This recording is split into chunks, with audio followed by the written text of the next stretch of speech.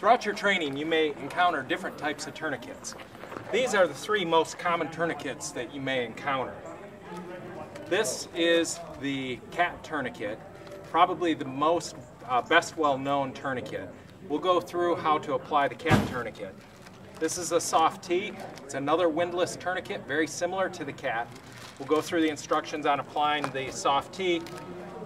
And this is the SWAT-T tourniquet. As you approach a casualty, you want to assess, does this casualty have severe bleeding?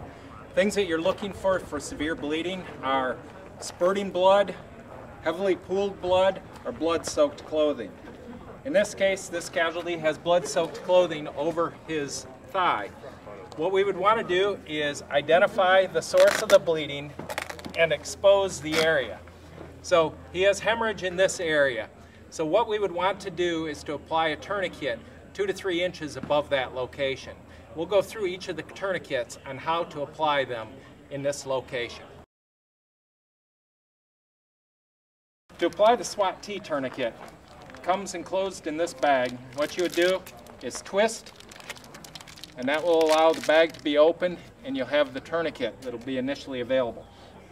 What you will do is you want to make your first wrap with the SWAT-T loosely to just get it to hold. Then, with each increasing wrap, you will tighten. And the intent is, if you look at the tourniquet, when it's in its relaxed phase, you have these ovals and diamonds. As you tighten it, those ovals and diamonds become circles, and that indicates you have an adequate amount of pressure.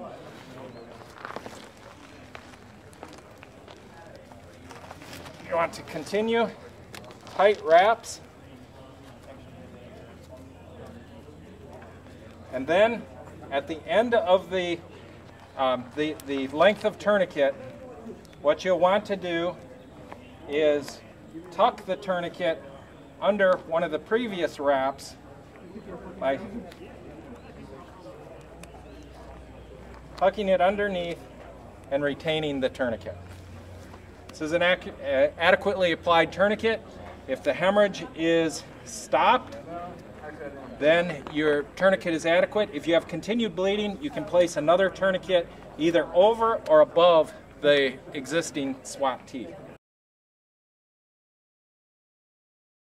Next, we're going to show the application of the SOF-T tourniquet. SOF-T comes packaged. Packaging is discarded. There are rubber bands around the tourniquet. You'll see this is actually a training tourniquet because of its blue color. Most SOF-Ts will come in a black color. I believe they also make an orange color. But the training tourniquet will work just like the actual tourniquets. To place the tourniquet, you can slide the tourniquet over the limb, or if you're going around a thigh, you can actually disconnect the tourniquet. So once the tourniquet is around the limb, it's reconnected. And it's very, very important that you get all of the slack out of the tourniquet before tightening the windlass. And I begin tightening the windlass until bleeding stops. Once the bleeding stops, I retain the tourniquet with the triangle. We're now going to demonstrate the application of the cat tourniquet. This is blue, which generally represents training tourniquets. Cat tourniquet typically comes in a black or orange for the actual tourniquets. The packaging is removed.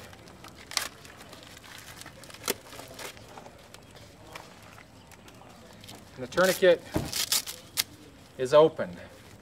This tourniquet can be slid over an extremity in this configuration, or the tourniquet can be opened and the tourniquet routed through the single route point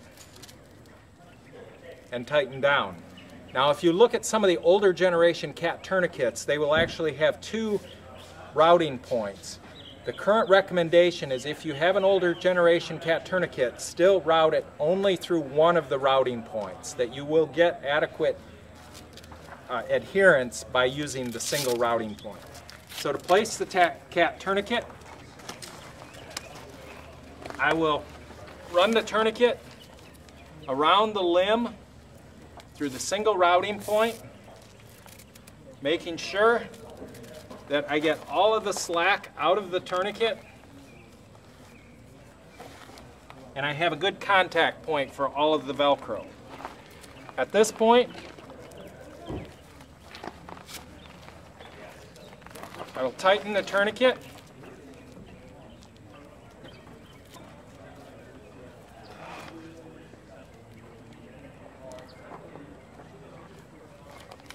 And retain them, writing the time of application. This is an example of severe bleeding. This casualty has heavy blood soaking in their clothing, there was spurting blood, and there's pooling blood around the casualties. If you see these signs, this is an example of a casualty that would need hemorrhage control, whether through direct pressure, placement of a tourniquet, or potentially packing a wound with a pressure dressing. So there was a wound here that we've packed with a roll of Curlex. Now, to apply a dressing over the top of a packed wound, you can use a SWAT tourniquet. Your first wrap around the dressing should be a relatively loose wrap, and as a pressure dressing, you're going to wrap this, but you are no longer going to make the ovals into circles or the diamonds into squares. You want them to be continued in their configuration as you wrap the tourniquet. And again, your final wrap, you will tuck the tourniquet on itself. And that'll be retained as a pressure dressing.